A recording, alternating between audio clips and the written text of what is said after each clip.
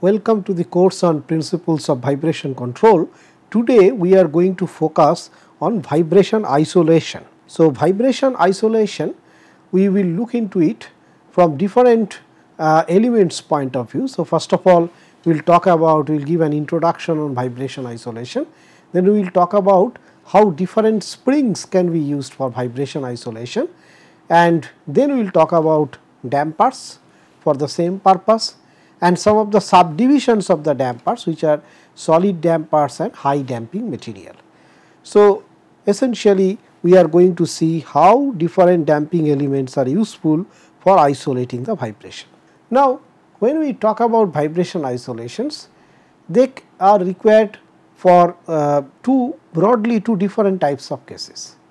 One case is that you have a noisy machine, let us say you have a washing machine which is generating too much of a sound. So, you have a noisy machine and you want to absorb the vibration, sounds, etc. of the machine. So, that is one type. The other type is that you want to isolate a sensitive equipment from the noisy environment. So, in one case you have a source of vibration and noise and you want to isolate that, and in the other case there is noise and vibration in the ambience and you want to isolate a precision system from the effect of this noise. So, these are the two different cases that in which vibration isolations are required, and these are generally given in the form of springs and dampers. So, let us see what are the different possibilities that are there for us. Well, for isolating elements we have pneumatics, we have hydraulics, electromagnetic, electrodynamic and elastodamping type of materials, and particularly in the elastodynamic damping category we have springs, we have dampers and complex dynamics and damping and stiffness matrix that we generally use in the elastodamping materials category. There are other categories which after a point of time when we will talk about active control I will touch a few of them. Now, first we will focus on the springs and then we will go to the dampers in this category. So, let us first of all talk about the springs. Springs can be of many different types. The most common spring is the helical spring, which you will see in day to day applications. These are used for example in earthquake or vibration prone areas even below the superstructure, and they generally have a very high load bearing capacity and quite an effective low frequency vibration isolation. Since earthquake happens it affects in the low frequency regime, so this kind of helical springs are quite good for that. And if you look at the spring constant K, it depends on the shear modulus of the material, it depends on the wear diameter very significantly d to the power 4, and it also inversely varies with the coil diameter, the mean coil diameter, that is d here as has been shown here, and also the number of coils. That means once you know that what is the free length, once you know the total number of coils, then you will be knowing about the details of it. So, using these informations you should be able to find out that what is the spring stiffness K. So, this is the helical spring, and this kind of springs in compression actually may vary significantly their stiffness properties if the ends are not properly secured. Now, let us look into some of the applications of the helical springs. As you can see here that this is a huge superstructure, and just below that inside these enclosures the springs are there. In some cases there will be springs, like you can see these springs in this case here. In some cases the springs could be also with the dampers, and here between the two image, if you look at it, in this case it is squeezed more due to the effect of an earthquake. So, it shows that it is very effective.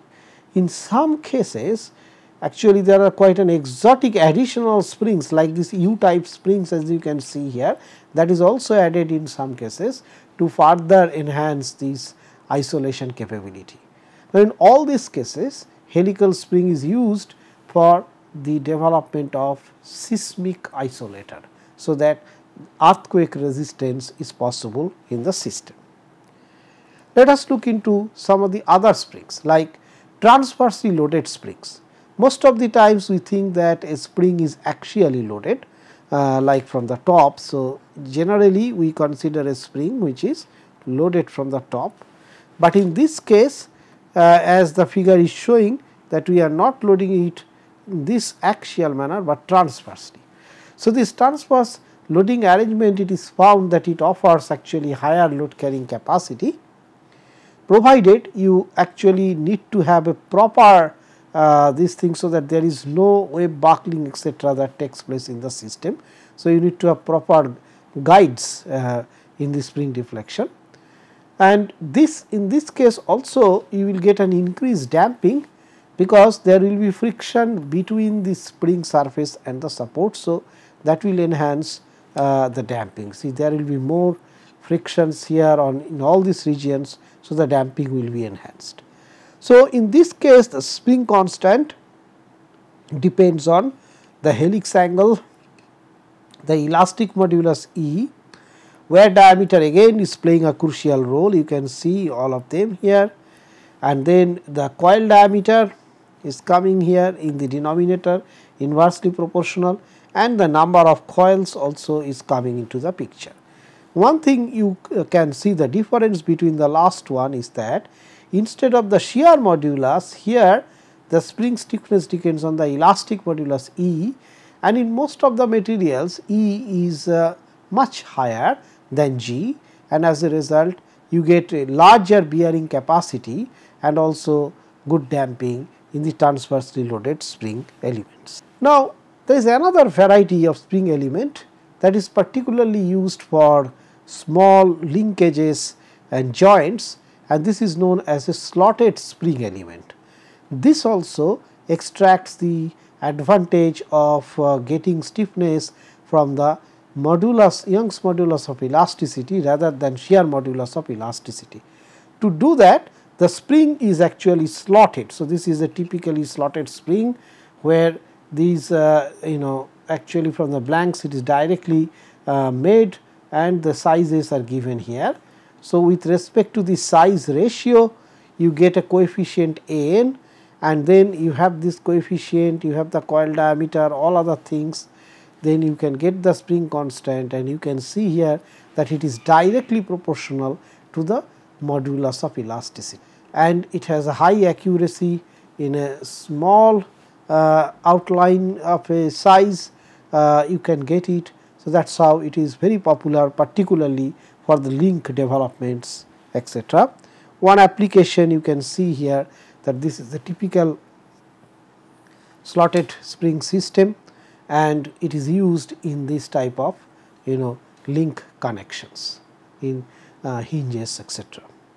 So, this is the second type of spring. The third type of spring is that where we actually play with the coil diameter. So, in earlier two cases coil diameter was constant, but here the coil diameter is variable, and it can be variable like in this manner, or it can be variable like a corset shaped, or it can be variable and the pitch also can vary. In this case pitch is not varying, but here the pitch itself is varying. As you can see, the pitch here and pitch here is not same. So, you can bring nonlinearity in many ways. You can by varying the coil diameter, also by varying the variable pitch. Now, such systems are usually done in such a manner that they actually with respect to different frequency level of excitation, they work well, and however, sometimes they are actually susceptible to sub or superharmonic vibrations, and isolators with a high damping are generally used to alleviate this type of a problem. So, this is a statically nonlinear coil spring system. The other very useful spring system is known as Belleville spring system. Now, you can see that there are actually 1, 2, 3, 4, 5 Belleville springs like washer type of an arrangement they are there, and in the Belleville spring there are many parameters we can control. One is of course the base diameter, and then this angle, and which is generally between 2 degree to 6 degree, and then this d by d ratio which is 2 to 3, and then of course the height. So, you can play with so many parameters.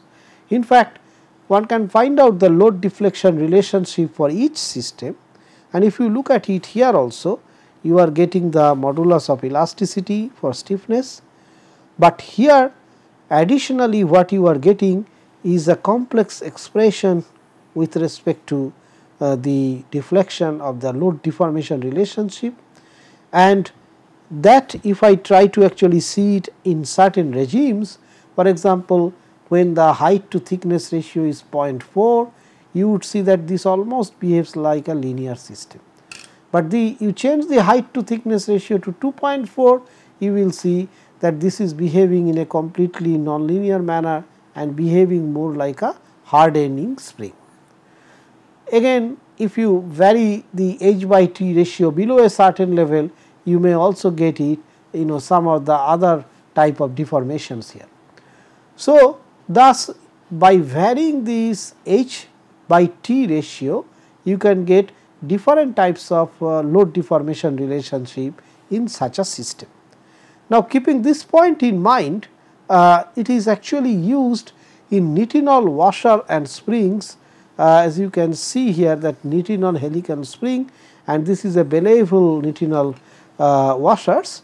In these cases, it is done intentionally because what you can do is that the h by t ratio being important in terms of showing the linear relationship or the hardened relationship, and you can vary this h by t ratio by passing a small current in each one of them. So, if you pass a current, then there will be a phase change in the nitinol because it is of shape memory material, and then because of this phase change you would observe that the h will be changing, the height will be changing, and as the height will be changing, the geometric parameters will change, and the same system will behave like a hardening spring, etc. So, you can actually effectively use it for various types of seismic isolation systems. So, that is Belleville spring. Now, another type of a material which is also used more like, even though it is used as an isolator, but its stiffness and damping both are equally important in this type of cases, because there are inter-layer damping that takes place in it, and these are known as wire mesh material. In such a system, actually there are two stiffnesses, the dynamic stiffness and the static stiffness. So, the static stiffness is you can simply obtain through a quasi-static load deformation relationship, but then if you also know the material parameter and a ratio of vibration amplitude to the height, you can find out the dynamic stiffness, and this is a highly nonlinear material, but it is very effective for vibration isolation in machine foundations, particularly for applications like hospital floors, or for applications like submarine machines are to be isolated, noisy machines. Wire mesh material are of very good use for such cases.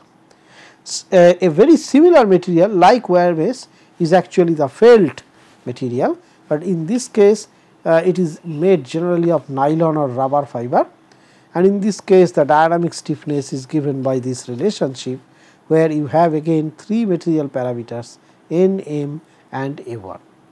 Now, how does the wire mesh material look like? This is a typical wire mesh type of a thing, and you can see that this is used as an isolator element for machine foundation. So, that means if there is some vibration here, it will not be transmitted to the base. So, base will remain vibration free. That is the idea of using the wire mesh damper for machine foundation. Now, we have seen so many varieties, right. We have seen these kind of felt pads or coil meshes, then we have seen metallic variations. There are also some variations like air springs and rubbers. I have not discussed them, but they do exist as a good type of spring for vibration isolation, and each one of them has a typical area in which they work, and this is generally defined with respect to the level of displacement. If the displacement amplitude is quite small, then it is cork or felt pad.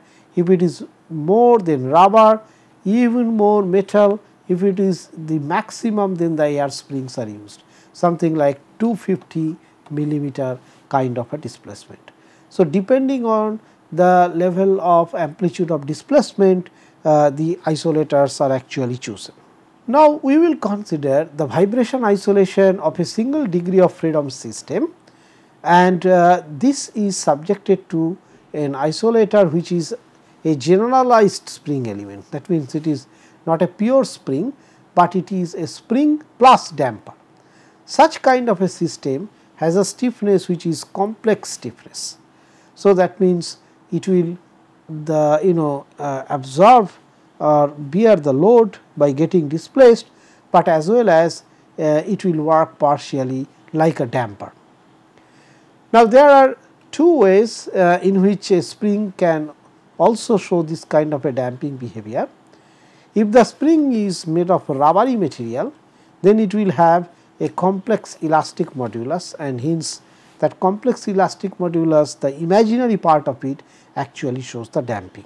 Because if you remember that we plotted basically with respect to temperature the two modulus of elasticity, E prime and E double prime.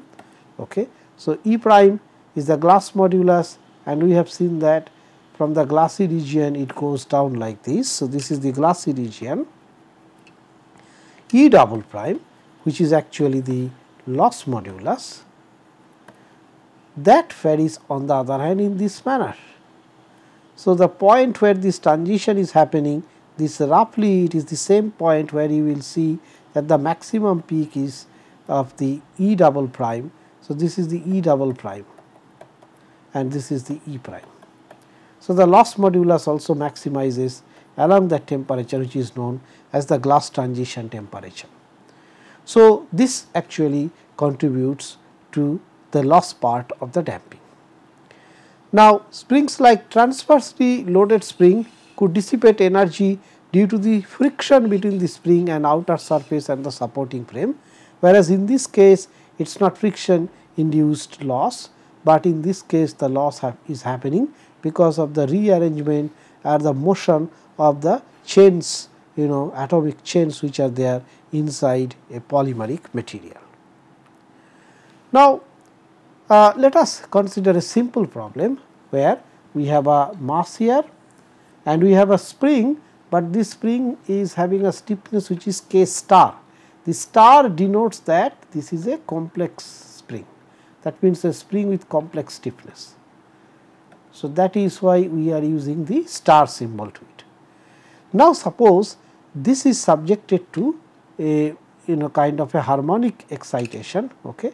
So, at the base you have x1t and here it is xt. Now, what is our K star? K star has a real part, let us say it is K, and K star has an imaginary part, and we are writing it with an imaginary j along with omega c, and in that case I can actually take the k out and it gets into this particular form 1 plus j omega c by k, and this can be further written as 1 plus j this 2 c by 2 root k and root over m omega by k, which means it will become k times 1 plus j 2 omega zeta, where omega is the non-dimensional frequency parameter. So, it is non-dimensional frequency parameter, and this is the damping ratio zeta.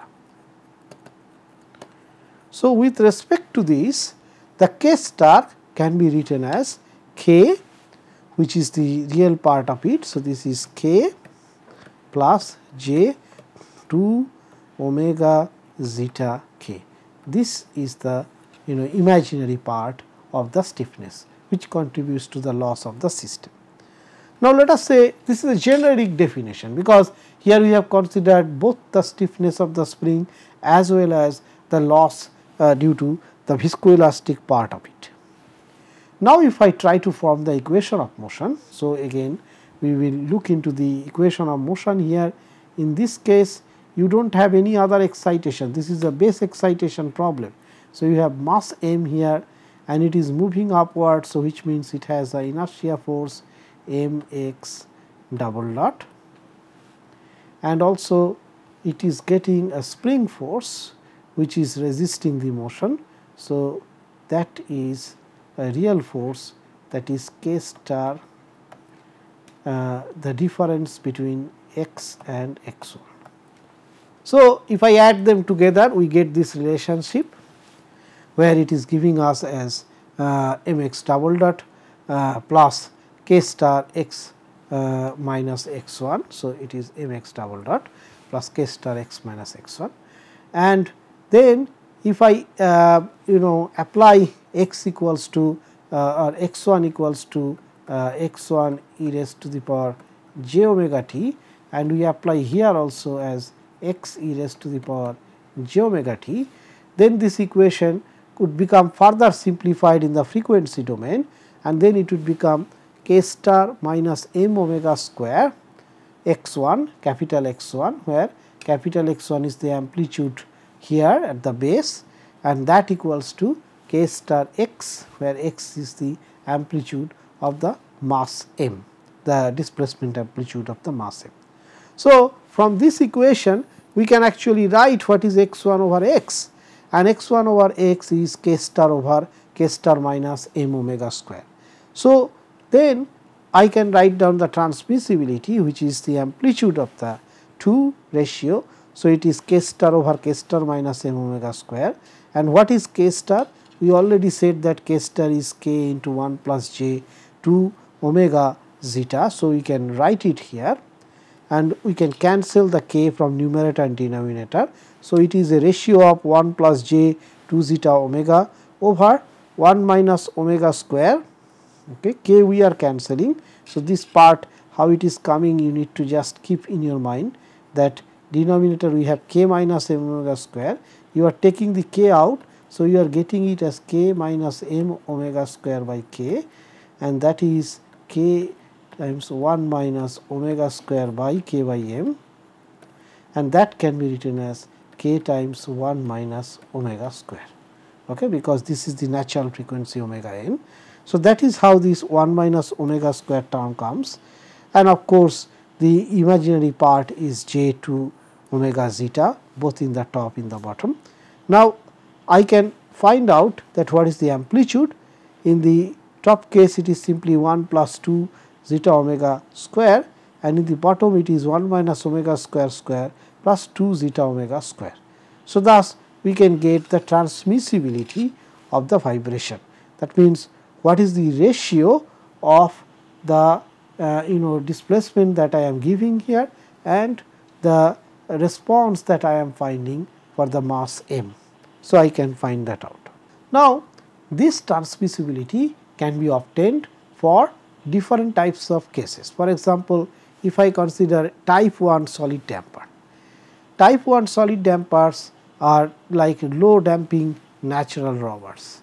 Now, here the k star is simply k plus k into 1 plus j eta, where eta is the loss factor. So, this is not a function of the frequency, the complex stiffness, and it is simply it has a real part and it has an imaginary part. So, you can find out the transmissibility now by applying this expression of k star, that it is k into 1 plus j eta in the numerator and denominator k into 1 plus j eta minus m omega square, and then you divide both numerator and denominator by k, you are going to get 1 plus j eta. Here you are going to get 1 minus omega square just like last time, and then j eta. separately, and that would mean that if I have to take the amplitude, it will be amplitude of each one of the individual part, which is square root of 1 plus eta square divided by 1 minus omega square square plus eta square. So, that is the transmissibility corresponding to low damping natural rubbers or solid dampers. Now, let us look at another case. If it is high damping material, in that case the K real is not constant, it is a function of frequency, and k omega is k1 times omega, where omega is known to us already. So, here it slightly changes, and in the final relationship it becomes very neat. It is 1 over square root of 1 plus eta square divided by 1 minus omega square square plus eta square. So, high damping material, you can see that in this particular case it is the omega and the eta which is directly controlling the transmissibility of the system. Now, if we try to actually plot this, so we have viscous damping plot, we have type 1 damper, we have type 2 damper. So, if we plot this for a frequency ratio value, let us say from 0.1 to 10, if we plot this 0.1 to 10, and then you will see that for all the cases when omega equals to 0, it always starts invariably from unity. You can even check it. If you check it in the last in a system, if you check it, you just you can just put the omega ratio omega to be 0, and in that case you would see that this omega will be 0. So, this will be square root of 1 plus eta square over 1 plus eta square, meaning thereby that the transmissibility will be unity. So, all transmissibilities actually start from unity. So, and the same thing happens for the type 1 damper also. From there, at omega equals to 1, when excitation frequency equals the first fundamental natural frequency, you are going to invariably see the peak. After that, the change is important, because this is what is showing the decay ratio, how it is decaying. Now, here we can see that a type 1 damper is actually decaying much faster than a type 2 damper. So, some configurations are good for high frequency damping, particularly in this case type 1 is better than the type 2 damper for isolator design. So, this is where we will put an end, and in the next lecture we will learn about active vibration control. Thank you.